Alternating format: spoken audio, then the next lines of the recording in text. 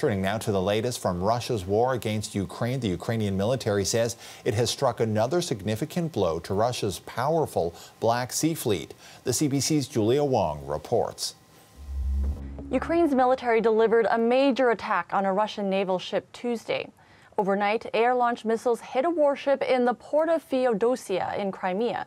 Ukraine's military says there were drones on board that Russia was using to attack Ukrainian cities. Russian officials say one person was killed, 2 others were injured, and several buildings were damaged in the blast. Several people had to be taken to shelters or are now staying with family and friends. But they seem to downplay the incident, saying the ship, which was put into service in the 1980s, was merely damaged. Russia illegally annexed Crimea in 2014, and recently Ukraine has launched attacks on Crimea, which is where Russia's Black Sea Fleet is based. Ukraine is touting Tuesday's attack as a big deal, with President Volodymyr Zelensky praising the attack. This is such a powerful event for us. In fact, we destroyed both the ship and the occupiers through well-coordinated actions.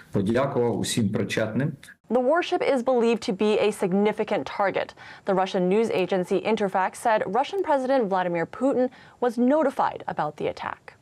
Julia Wong, CBC News, London.